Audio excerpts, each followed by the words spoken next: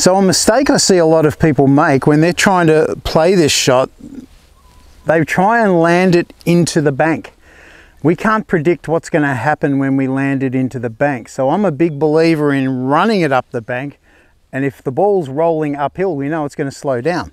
So I'm just going to use a 5-iron. I'm going to roll it, aim it out to the right, and I'm going to get the ball rolling before it gets to the slope. So that just rolled up the slope, and I've hit that to just over a foot. Pretty easy shot. So we don't want to land it into the slope that's unpredictable.